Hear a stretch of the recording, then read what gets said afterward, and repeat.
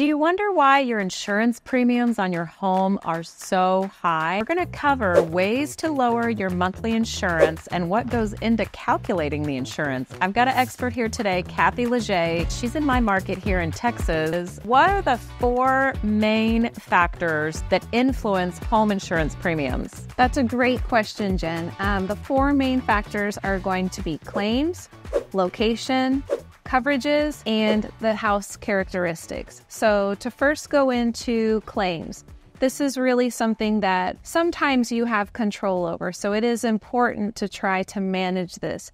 But definitely, if a home has had claims, whether it was while you were living in the home or prior to you purchasing the home, those actually can both affect the premiums that you pay for anywhere from 3 to 5 years. Did y'all hear that? Like, the history of people that lived in the home that are not even you can affect your home insurance premiums. Like, that is huge. I actually didn't even know that until recently when you told me. Yeah. Yes, that is really surprising. Obviously, a really important reason why buyers should really do their research while they're still in that option period. Because if we do discover that there's a particularly detrimental claim that has been filed, we'll want to know that before you're out of your option period. But yes, that is very surprising for most people to hear. So Kathy, there's a few more, right, that can influence your premiums. So we talked about claims. That's right. So next on the list would be location. And obviously you can't really determine what the location of your home is, certainly if you're already in that home. But we look at things like proximity to water. When we speak nationally, it depends on if you are in an area that has a high propensity of tornadoes or hurricanes, or is it really active in terms of hail? Just in Texas, we have those 3 divisions based on wherever you choose to reside in Texas. So when it comes to proximity to water, obviously we have a higher opportunity for hurricanes. The more north we get in our great state, the more likely that you'll have hailstorms and tornadoes. And so all of this gets wrapped up into the actuarial data that they decide how much they should charge.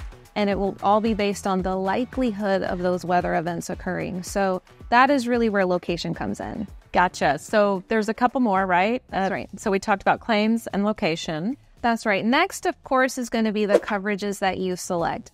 It has a direct tie into how much you pay for your insurance premiums. Once we have decided what carrier is going to be most competitive for you, well, now we get down into the fine tuning of what coverages do you feel are going to be best for you and your family.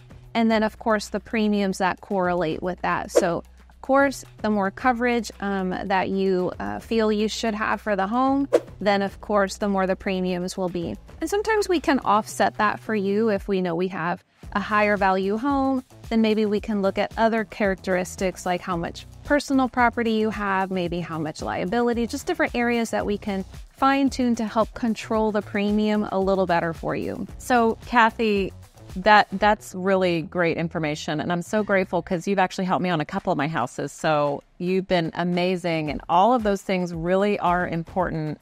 The one that I think is the most important that people might overlook is it true that the house characteristics, like the age of the house and the amenities, is a huge factor in calculating these premiums? Yes, definitely. So when we look at characteristics like age of home, as you mentioned, age of roof is a real big one here, certainly in our coastal counties. Whether or not there are updates to the home, so did the seller or yourself do any updates to the home, to wiring, electrical panels, plumbing, these directly tie into the premiums. Again, why? Because these things will affect the likelihood that something will fail in the time that they're insuring you. So, and then the other items like number of stories, square footage, exterior, and then overall construction quality, which is something where we as agents really have to do our due diligence and take a look at this house inside and out. You know, we may have a 3,000 square foot home valued at $300,000, and then there might be a 3,000 square foot home valued at $1.2 million. And so it's really our job to make sure we do our research and that we are insuring that home for the proper value, because those characteristics determine value and value determines premium. So, Kathy, that's actually a really important point. Lenders, if you have a loan on your home, this is going to be important for you. If you don't, when you're paying cash or you own your house free and clear, your coverage is kind of up to you. Is that right, Kathy? First, I wanted to answer that for everybody. Yes, correct. Technically, if there is no loan on your home, this is your house 100%, and you can make all the decisions you want to cover it or not cover it. But that brings an important point that if someone, let's say their replacement cost, you mentioned $300,000, if their replacement cost, the cost to build new, if there was, heaven forbid, a complete disaster, was $300,000, but they're trying to take shortcuts and they say, oh, I want to get my premium down, I want to do it for $150, what's going to happen? What's the con in that? Definitely. It's short-sighted. So sometimes we do have to counsel our clients on, you're going to need to make a decision. Do you want to pay now, or are you willing to pay later? And on this side of the claim, before anything has ever happened, we are always so focused on premium and price and how to get it down and how to get it lower. However, ironically, the very same person on the other side of the claim, once there has been damage, is absolutely focused on, I need the right amount of money to replace all of my belongings, rebuild my house exactly the way that it was before. I think it should be more money. We should be paid more for this claim. So we can't do both.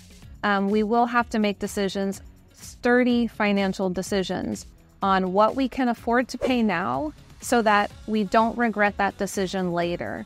And there's a lot of variables to that policy that we can look at, but it will never make sense to self-insure. And sometimes we will have a client say, I don't like the renewal. It went up $800. This is my house. There's no lender. I think I'm just going to self-insure. And to that person, we very kindly say, if you can afford to self-insure, then you can afford the $800 increase for the year. It will never make sense to accept a multiple $100,000 risk over this fairly small increase. Yeah, that is a very good point. That's a very good point. You're not in this alone, y'all. The insurance companies are there for a reason, and that is to help you in case of this catastrophe. I mean, we definitely all want our premiums down, but at the cost of what, right? So if you are getting a loan, you have to get it insured for the replacement cost. So that's just really just a hard line. So even if your loan is $200,000 and your replacement cost is $300,000, you have to be insured for that total replacement cost. It wasn't always that way in the past, but insurance companies are really cracking down because there's claims. There's been a lot of disasters all over the country of late. So global warming, I guess. I don't know. El Nino. So, Kathy, we get insurance because of emergencies. And in the case of an emergency, that's what I pay insurance for. So why should my premium go up, or does it, if I then have a claim because of an emergency that was no fault of my own? That's why I'm paying insurance. Why does that later, or does it increase my premium later on? Very good question. We actually get that question a lot. Sometimes clients are frustrated to hear that because they filed the claim, that their rate is going to go up. Again, as we talked about earlier, up to 3 to 5 years, depending on the type of that claim. So it goes back to one of your original questions, Jen, which was, what are the characteristics that determine premium? If you remember, one of those 4 was claims. So when we're first writing your policy and perhaps you're first purchasing your home, remember that we're going to run a loss report. So your premium is based on the fact that there have been no claims at all. So you're rated originally and rewarded for not having any claims on your record. Once that data changes and there has been a claim, there is no claims-free discount per se. So now you're rated as someone who has had a claim. Now, in most cases, and with most carriers, at least in Texas, weather typically will not negatively affect your rate. But I do remind people, you're not penalized for having the hailstorm over your house. There wasn't much you could do about that. But we'll all be penalized for the massive hailstorm that hit Texas. And that's really where they spread the risk. So we're always very careful to say, yes, Mr. Client, your rate is not going to be negatively affected by your claim. Not to say that it won't go up at renewal. So claims history is important. Weather is the only one that will not negatively affect your premium. Every other claim that you have on the homeowner side will definitely negatively affect your rate. So we always want to speak to that customer before they feel they need to file that claim. We want to ask you a couple of questions. What happened? What are the estimates? And compare that to your deductible. And then together, we can make a really sound decision on whether or not this is worth filing the claim, putting it on your record for 3 to 5 years in exchange for a claim payout. So that's really just a solid discussion we want to have. So, Kathy, if you're already paying your mortgage payment, why would it go up? Let's say your insurance is, X $200 a month, let's say, and it went up possibly, or when could it go up, and how would we even know how much it's going to go up? Yes. So one thing that's important to remind our clients is that when we're completing coverage for someone, the policy term for property is always going to be for a full year. And at the top of that document that you sign, it says application. And essentially what we're doing is we as the agent have completed everything on that report to the best of our ability based on what we have access to. You as the client have answered everything on that application to the best of your ability. But we're not done. We're just applying. You're asking to be the client at this amount of premium. We are asking to offer you coverage up to this amount of money based on the risk qualities that we can see. But that application, once signed and paid for, then goes into underwriting. And underwriting really does go through everything with a fine-tooth comb. And most important to know is that just about all carriers now will do an exterior inspection of your home. So they say, thank you, Kathy. We see that you entered the data based on photos. We're going to go ahead and send somebody to the property with drones over the rooftop to count every shingle and make sure it's in place, what we do not have access to check all of the windows, make sure that there's no damage, to check the driveways and make sure there's no cracks in it, to verify square footage. Was the listing correct? Is the appraisal district correct? They're going to go out and sometimes walk that square footage. So should anything be different from the time that we applied or with the data that we entered in to what the inspector was able to find, that absolutely will directly change the premium. So yes, we are applying and we are assuming the rate will stay the same. We don't want there to be changes unless they go down. But then it's the insurance company's job to decide, did we get it right? Did you get it right? Did we get it right? And is there anything else now on the property that might be of a concern to that insurance company before they issue final coverage? So, Kathy, that brings up actually a big question that I have. So let's say that I did the application and then there were some changes. Maybe they did the drone and saw my roof, etc. Would they wait till the year is up to make changes in the premium, or would they send me a letter saying, hey, you owe us this amount of money? How does that work? Definitely, they do not wait. Their job is to get it right before, really as soon as possible, to make sure that they're collecting the right amount of premium. And in your example, I think that's a great example. There's 2 different types of shingles. We thought we saw one from the photos. After they get out there, scratch it, test it, they've determined it's a different type of shingle. The one I gave you was a discounted rate, maybe because of its sturdiness. And the one they saw is not a discounted rate. They're going to immediately fix that because it has been now proven that something we had on the application is wrong. The rate you received is based on something that we just didn't have accurate. So again, we really try to do our due diligence, but every agent does not go out to every property and get on ladders and drones. So sometimes it's just difficult to get it right. But to answer your question, they will rectify it immediately. So I did want to mention this. Kathy brings up an amazing point. If you are buying a new home, you're getting into a new home, leaving the current one or from rental, it doesn't matter. But if you're going to be purchasing a house, you've got to do insurance sooner than later. We've had some clients that wait until the last minute because premiums are high. And so they're like, oh my gosh, I've got to shop around, which is great. But please give that priority in the beginning when you're buying a house, because we've actually been seeing that insurance companies are sending someone sooner than later before the closing. The last thing insurance companies want to do is send you a bill after the fact because it's confusing for everybody. So we've seen drones, we've heard of drones going out. We've heard of these inspections prior to the closing. You definitely want to have that diligence done ahead of time. So choosing insurance a week before closing, you just can't do that anymore. So I just wanted to kind of sidestep and mention that. Super, super important. Kathy, what types of things, just before we get to some cost-saving tips, so you want to hang in there with us. We're talking about what can make premiums go up, but we want to talk about what can help premiums go down. But in finality, the things that you've seen, Kathy, that can make a premium go up. So Kathy, if you could just summarize for us the things that make the premium go up before we get into some saving tips, what are just kind of some big things that affect those premiums? Yeah, the main things that really cause it to go up are going to be, as we mentioned before, claims history, the characteristics like the older the home, the older the roof, the proximity to water. All of these things will drive up premium. And then certain things that you do, certainly when you're in the process of buying a home, you're very well aware of your credit scores, and insurance premiums are directly tied to something very similar to the FICO score, which we call in insurance a CIS score. So it's really important to make sure that you're maintaining just the highest score possible, because insurance is going to be based on the probability of the home having failure, and then, of course, the probability of this insured having an issue in the time that they insure.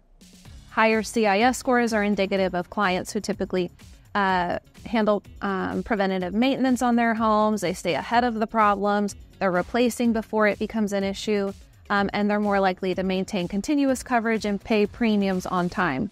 So that's really one thing that you have control over that will help keep that premium down. So Kathy, I've always wondered how these home insurance companies calculate these premiums. I mean, is it kind of like the credit score where it's this algorithm behind the scenes and you plug stuff in and like it swoops out a number, or how does that work? So it can get really complicated when you go down to the finite explanation as to how they mathematically derive what's going to be their cost per thousand in coverage. But definitely what drives that, there's an entire actuarial department of every company. And these are those crazy guys that don't really come out in daylight. And they're just really into data analysis. So they're looking at years and years of history. What is the probability that a home in Houston will suffer the wind damage versus a house in Austin? And it's just years and years of data. And they use that obviously for predictive measures. So being able to determine what is the probability that this home right here is going to file a claim. If it's a high probability, we better collect that money more quickly than we collect premiums from someone, say, in Austin or San Antonio or in a non-threatening part of the state. Getting down to how it's all calculated, it all comes down to profit loss. This zone has proven to be an expensive place to insure. Premiums have to stay high. That very same house over in Austin or San Antonio, a tenth of the premium because they just historically proved not to be an area that's problematic for claim payouts. So it's all driven by the probability that they will have to pay for your damages. Gotcha. Yeah, that's kind of how the credit score works in mortgages too. The probability that you're going to be late in the next couple of years. It sounds like it's very similar. It's all about forecasting. Interesting. Okay. So now for the most important thing that everybody wants to know, because we've talked about how premiums can go up. What about how premiums can go down? So, okay, here we are. Wait for it. How can your premiums go down? We, the consumer, Kathy, want to know what we can do to lower those premiums. Well, if I haven't said it enough, for sure, maintaining a claims-free record is going to be really important. Claims-free discount on home is excellent. On auto is better, especially the more drivers we get in the household. So maintaining claims-free as often as you can would be great. Another thing when it comes to our home specifically is there's a lot of safety discounts.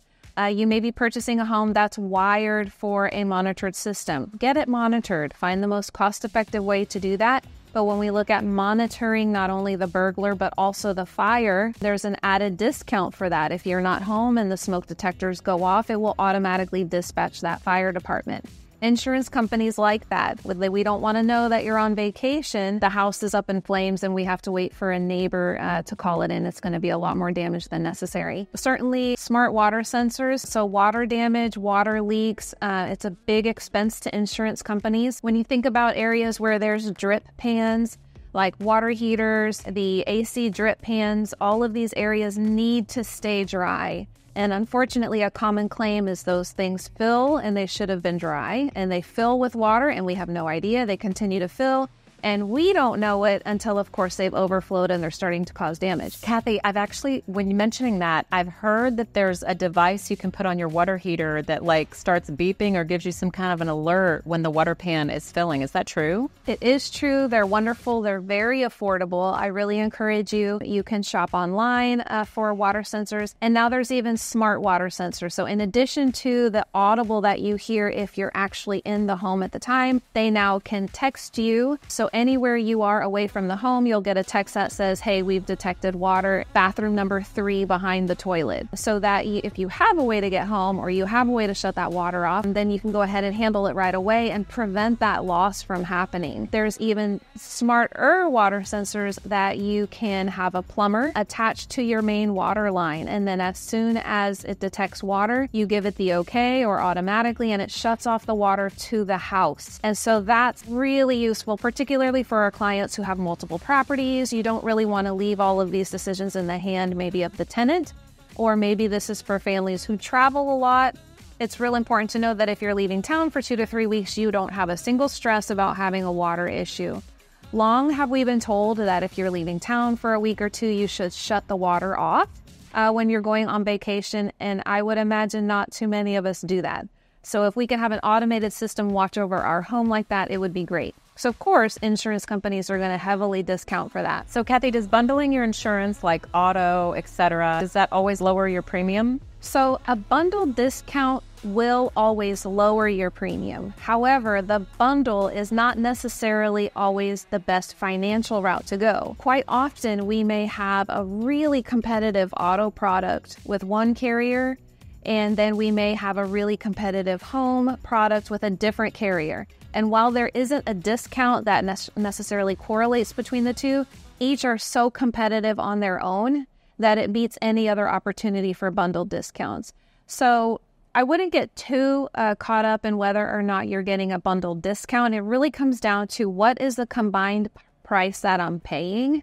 In fact, I often see that when there is a bundled discount, one is usually severely overpriced. And sometimes that might lead us to make decisions that, I realize this home isn't the best home product that I can get, but because it's discounting my really expensive auto, I'm going to go ahead and get it anyway. And so we don't want to do that. Don't be led through this bundle thinking it's your best scenario. Sometimes it's great for us and we'll let you know, and sometimes it isn't. So another thing I've heard and seen clients do is they'll increase their deductible. Like 1% is pretty standard. So a deductible is, if your replacement cost we talked about earlier is $300,000, a 1% deductible would be $3,000 if you had a claim, right? So I've seen people go 2, 3, even 5% of deductible. Is that a good way to lower your premiums? So when we're asked for pricing in this scenario, of course, we'll go ahead and give them the pricing and let them know what the savings is. And then I always really like to break down that savings, which is usually a couple $100s for the year, and really break that down into a monthly amount for them. And then really explain, hey, Jen, your house is $500,000. When you increased it by 1%, you just increased your out-of-pocket by another $5,000 come claim time. And yet I only saved you $23 a month to do that. So I really encourage people to think about how much is the trade-off.